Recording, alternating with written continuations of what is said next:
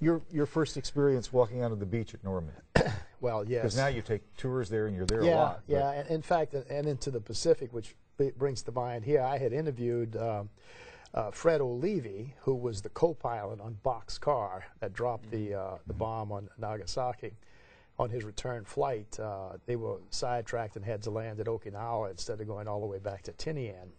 And he said even then the story had preceded them, that people said, we heard these great bombs and the war is going to be over, and do you know that the bomb was only the size of a golf ball?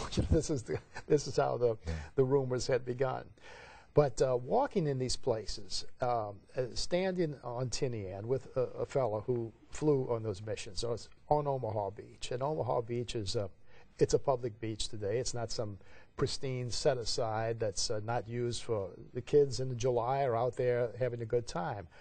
Later on during the winter, it's very, very cold, and when you walk out there, it's desolate. It's just isolated, and the waves are breaking, and you can stand there and look up at those cliffs and put yourself into the shoes of the men who landed there on that terrible morning and wonder, how on earth did they ever make it across? How did anyone live? And as you go through the defensive positions and you see how the Germans had set up the fire, great crisscrossing fire, like great windshield wipers that would just sweep the beach of anything coming.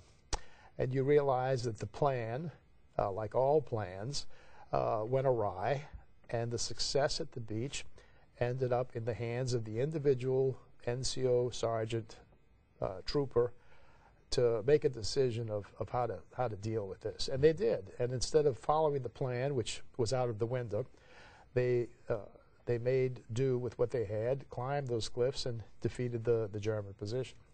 But it's an awesome place, and the cemetery itself, when you stand there, you would be inhuman if you were not moved by what you feel there.